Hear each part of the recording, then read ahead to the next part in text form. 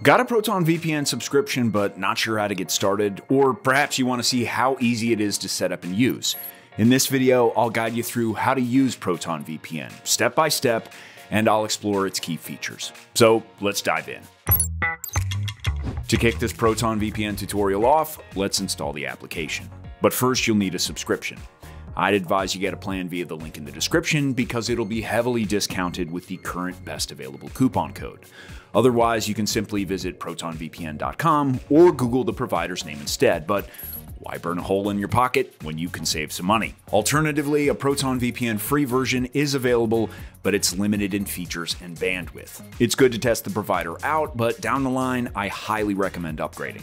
The free plan is just not convenient if you plan to use Proton VPN daily. To download the app, log into your newly created Proton VPN account right here and click the Downloads tab. Afterwards, choose the correct installer for you. In my case, that's Windows, so I clicked on it. If you're not a Windows user, fear not, I'll show you how to install the app on other devices momentarily. Once the installer is finished downloading, run it by double-clicking. Then follow the instructions on screen. Proton VPN should install on your device shortly, and then all that's left for us to do now is log in. Now on Mac, iOS, and Android, the process is even easier. You can simply download Proton VPN from the respective app stores. For this Proton VPN tutorial, I'll continue showing you how to use Proton VPN on a Windows device, but the user interface stays consistent across operating systems, so it'll generally look the same no matter what kind of device you're using. Since we're just logging in, let's see what's going on under the hood. What I like right off the bat is the look of the user interface. It's sleek and modern. Another nice touch I noticed immediately is the interactive map right in the center of the app, which marries both aesthetics and functionality. Let me show you. If I hover my mouse over one of the countries, I can easily connect without having to search for a location in the menu. Then on the left side of the app, we find the available country connection list, where I can choose a location. You can select more countries by scrolling down the list, or using the search bar instead to find it quicker. Or if I just want to connect without selecting a specific country, there's the Quick Connect button right above the country list. If I click this button, like so, Proton will connect to the closest server near me. This is a good option if you want the best possible speeds when using a VPN and are unsure which server to connect to. Now that I'm connected to the VPN, my internet traffic is encrypted and my online activity is safer and more private. To highlight a few benefits, since my network traffic is encrypted, not even my internet service provider can see what I'm browsing. This stays the same for any website that I visit.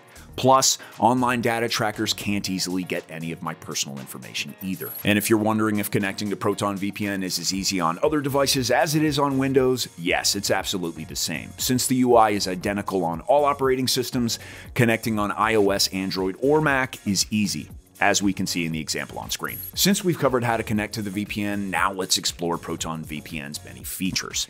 I'll show you how to find all of them, but I'll only focus in on the most important ones for day-to-day use. Like every top VPN provider, Proton VPN offers a kill switch, which is an additional layer of security ready to prevent your data, like your IP address, from being compromised. If you lose connection with the VPN server, the kill switch blocks all network traffic. To turn the kill switch on, click this icon just above the search bar.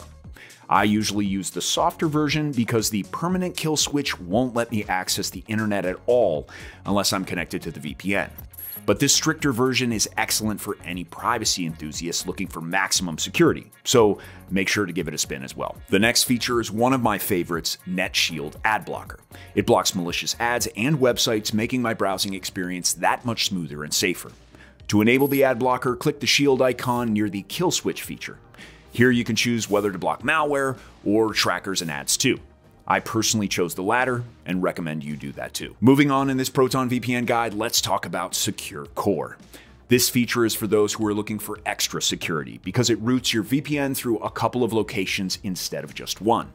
This is a good feature to use in restricted countries like China, but using it in the US also makes sense. After all, it makes it much more difficult for the government to view your data.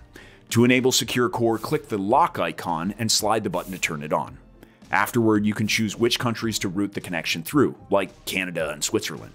Oh, and just a disclaimer, it will slow down your internet connection, so that's worth keeping in mind. But wait, there's more. You know that annoying feeling when you're watching a show and you're really into it, but the video starts buffering and totally ruins your immersion in the story?